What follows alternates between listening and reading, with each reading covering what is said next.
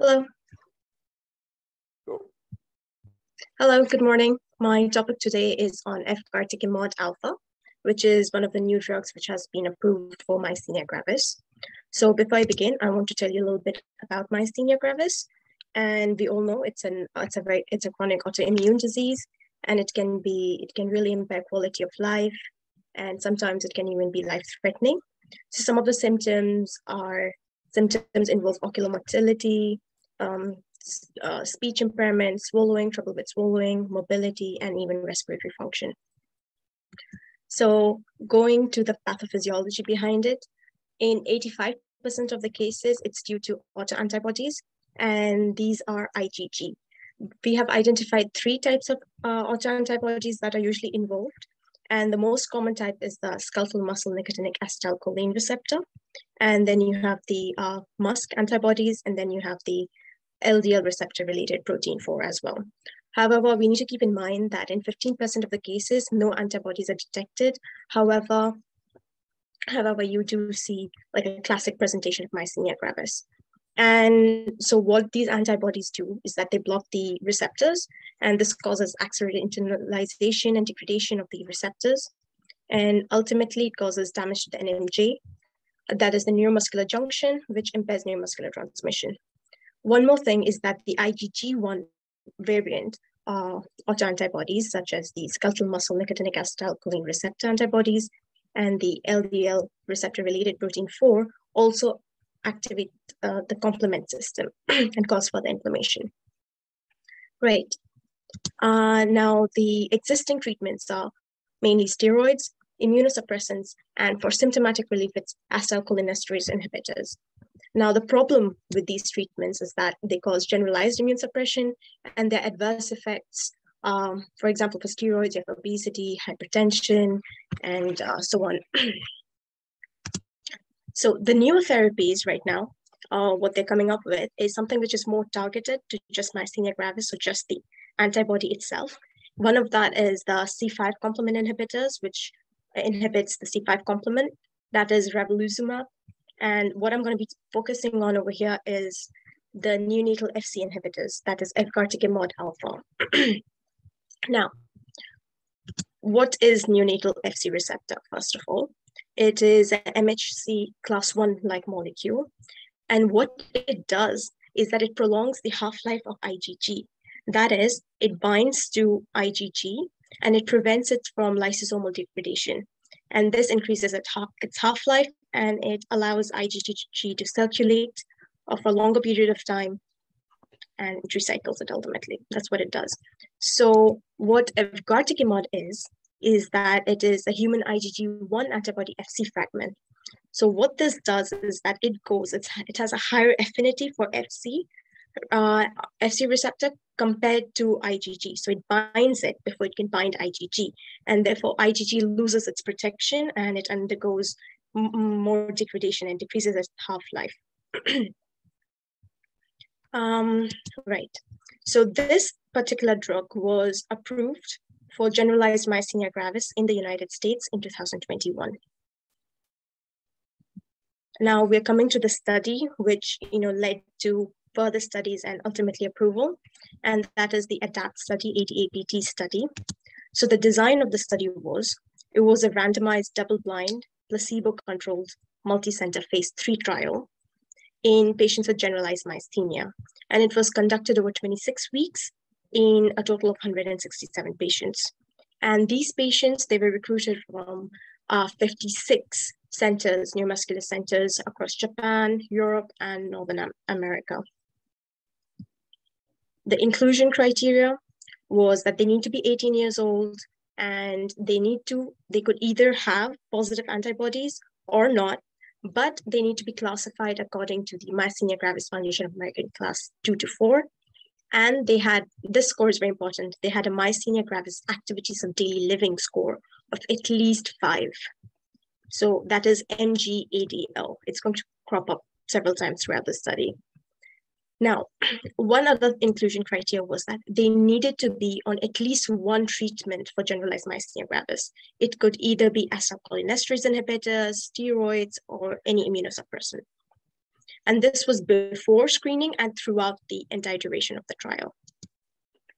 Now, the exclusion criteria was if they've received anything like rituximab, eculizumab, undergone thymectomy, they've done IVIG or plasmapheresis, they have hepatitis B, Hep C, active HIV, low IgG counts, and if they were pregnant. Now, so patients were assigned 1:1 ratio to either Efgartimod or placebo, and they stratified the population according to the acetylcholine receptor antibody status, if they were taking non-steroidal immunosuppressants or not, and if they were Japanese or no. Now, the procedure itself. So Efgartimod was given in infusion cycles, and it was 10 mg per kg. And so usually per cycle, you have 4 infusions, and that means 1 infusion per week for 4 weeks. And after you were done with 4 infusions, that is 1 cycle completed, they were given at least 5 weeks of follow-up to assess how they were doing.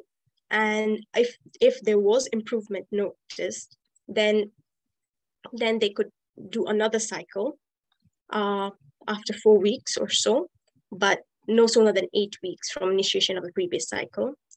So over a course of 26 weeks, you can only undergo maximum of 3 cycles.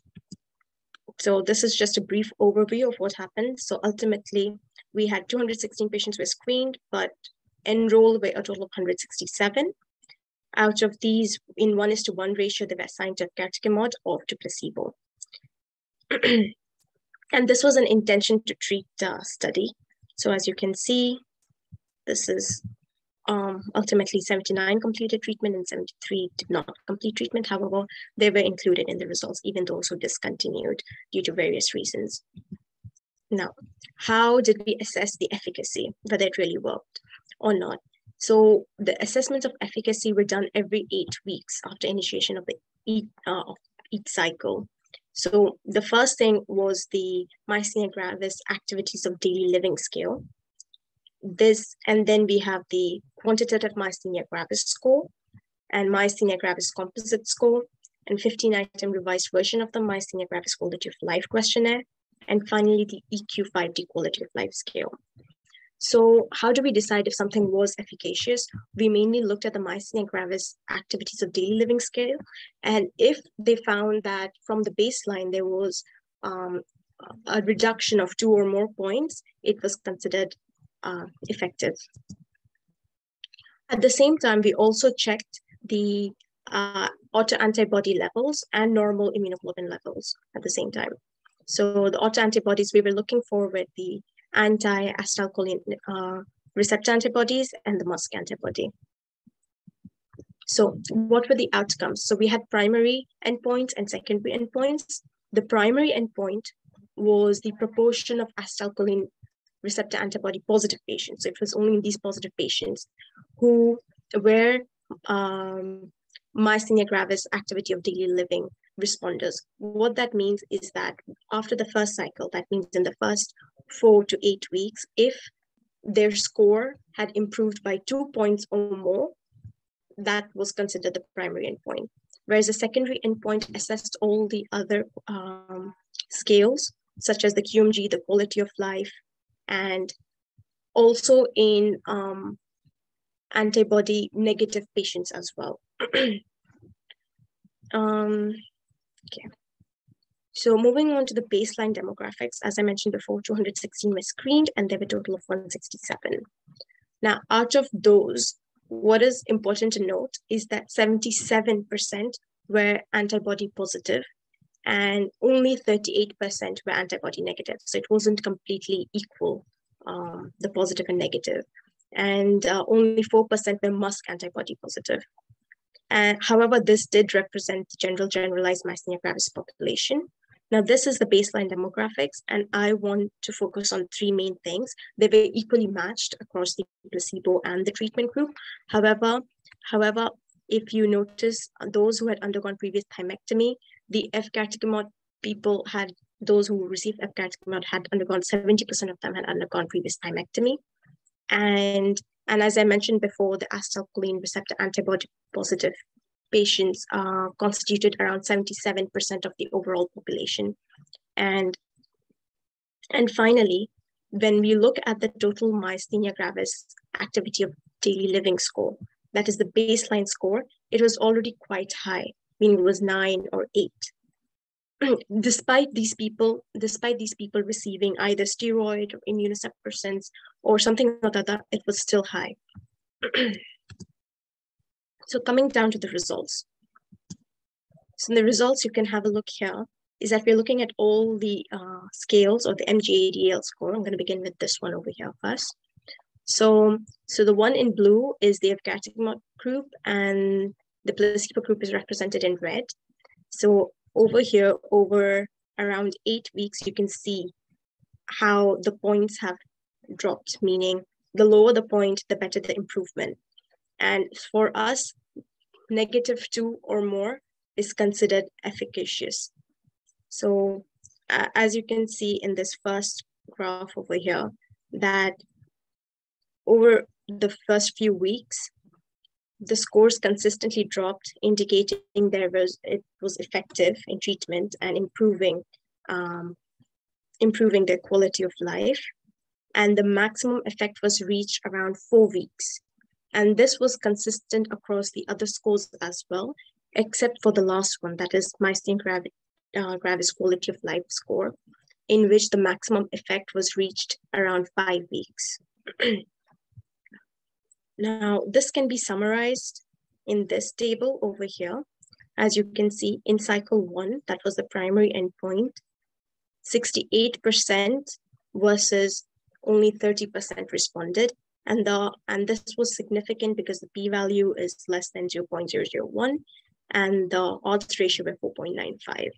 Similarly, for quantitative myasthenia gravis responder cycles, 63% responded versus 14% in the placebo group. And so on and so forth. You can have a look at this. Most of these values were significant. And what is important is that we wanted to check when would the effect start waning? When can we see that, the symptoms are worsening again? For people who had taken Efgartimod, we noticed that after a period of 35 days, the effect wore off and they weren't feeling that well. Whereas in the placebo group, in only 8 days, they reported that, yeah, we're not feeling well, there was no effect, or we're back to baseline.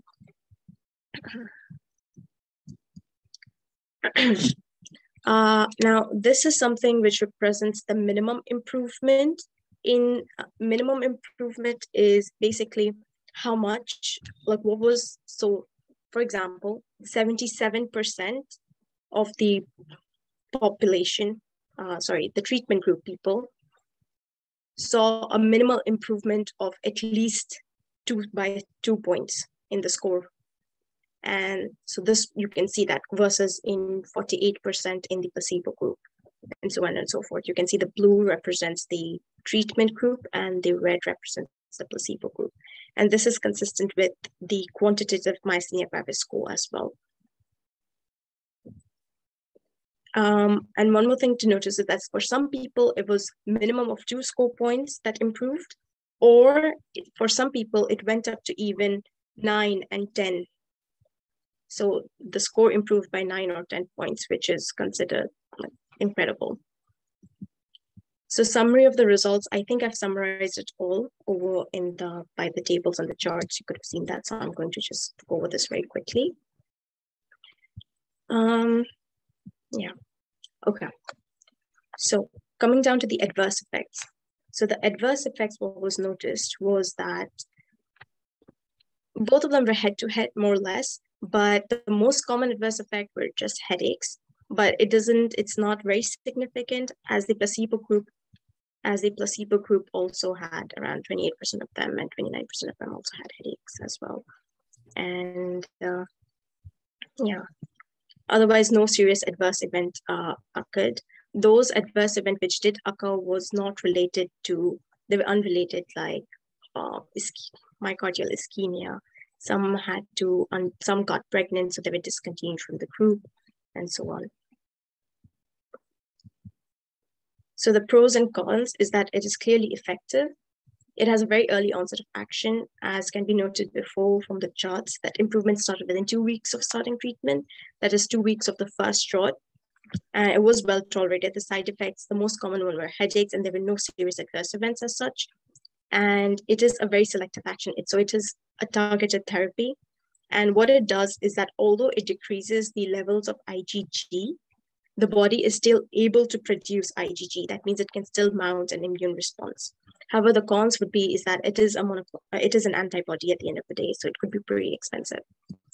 Now, what are the limitations of the study itself? The limitations of the study is that the length of follow-up limited was only over 26 weeks. However, they did follow this up with ADAPT plus studies and so on to monitor its effects. And another thing is that there weren't enough antibody negative patients that were recruited. So amongst that population, if you consider, the power was pretty low, because 77% of the population were antibody positive. So what are the potential is that this therapy is not just it hasn't just been approved for Myasthenia gravis. We're also looking at applying it for immune thrombocytopenic purpura, because it also targets the IgG, specifically IgG1, and bullous pemphigoid, chronic inflammatory demyelinating polyradiculoneuropathy, and also autoimmune myositis. These are my references, and I'm done with the presentation. If you have any questions, please feel free to ask. Thank you.